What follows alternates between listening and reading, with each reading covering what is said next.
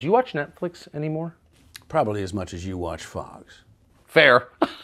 Delivering a lump of coal, spray-painted gold, Tucker Carlson sat down with Frank Underwood, Kevin Spacey's character who was killed off House of Cards at the beginning of its final season in 2018. Why did this faux interview happen? I don't know. Watch how they report on this conversation. There'll be 1 or 2 headlines that get repeated over and over and over. Now, there's not much of note in this 7-minute sketch, so you can only get a couple headlines out of it anyways. Now, this is not live. It wasn't timely. They made a Christmas Eve thing, but this could have been posted at any time over the last week. But they decided to post it at 1 p.m. on Christmas Eve. Now, Christmas Eve is one of those days where there's not a lot of newsworthy stuff happening.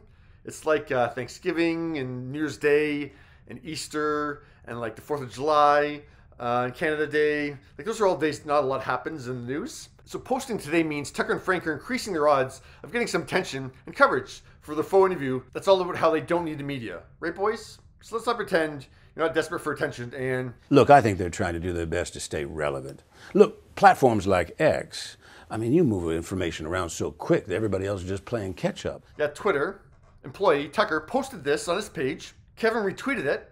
That was Kevin's first tweet on the platform in 3 years. Not exactly a ringing endorsement for the platform.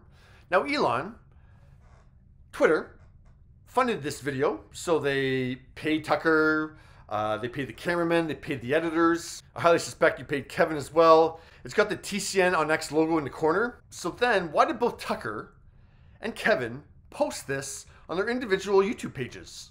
Another not so ringing endorsement for Twitter. Here we are, Tucker, bigger than ever. Oh yeah, I think everyone can see that this is 2-time Oscar winner Kevin Spacey at the peak of his career. Now, Kevin didn't create Frank Underwood. The House of Cards writers created him.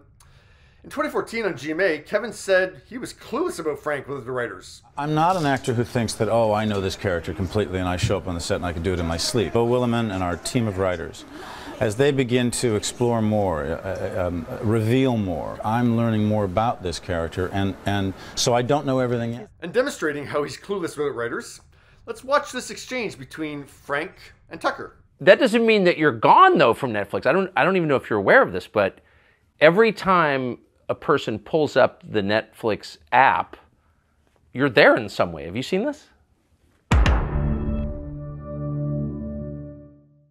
Yes, you know what that is? Now, Kevin, the other character in the scene just told you, hey, did you know you're part of the Netflix logo? And then now you're responding to him, hey, did you know I'm part of the Netflix logo? It's really bad writing. Boom, boom. That didn't sound much like the Netflix sound effect. Yeah, because it's not. When Kevin hit the fake Oval Office desk twice in the final shot of season 2 of House of Cards, you can hear that the sound mixers replaced the less dramatic sound that Kevin made with his fist with the sound effect that the audio engineers created. It was made by Lon Bender and Charlie Campagna. The podcast, 20,000 Hertz, interviewed those two gentlemen a few years ago and got the details of how they created the sound effect that was not created by Kevin Spacey. There are 4 central components: a wedding ring knocking on wood, a slowed down anvil sound, muted hits, and finally, the blossom, a reversed phrase from a guitar. I don't know the details of the Kevin Spacey allegations, so my feelings toward him right now of disgust are not about that. I'm in disgust over the fact that he would discredit the writers of House of Cards and stupidly think he could play Frank Underwood without a script and then take away credit from the sound engineers who did him no harm. Do you think within Netflix and the leadership suites that your influence is still felt? Well, according to your research, my influence is felt every time every customer opens the app. I'd say that's pretty powerful. How exactly does an actor who played a character on a show that ended over 5 years ago still influence the execs at a media company who produced hundreds of shows since? They don't think about you, dude. None of us do. I don't think there's any question. Netflix exists because of me. I put them on the map and they tried to put me in the ground. They didn't try, they did. Frank Underwood is dead. I'll tell you this, though, Francis. When they bury me, it won't be in my backyard. This was just a walking corpse, not admitting that his career is dead. Thoughts? And Merry Christmas to you, too.